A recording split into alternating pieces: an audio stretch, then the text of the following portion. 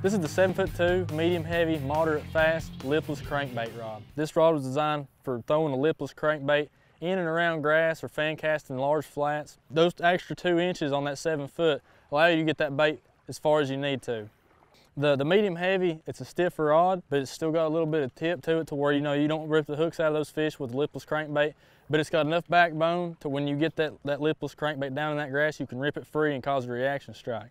The moderate fast tip still allows those fish to eat that bait really well. Really great rod for grass fishing.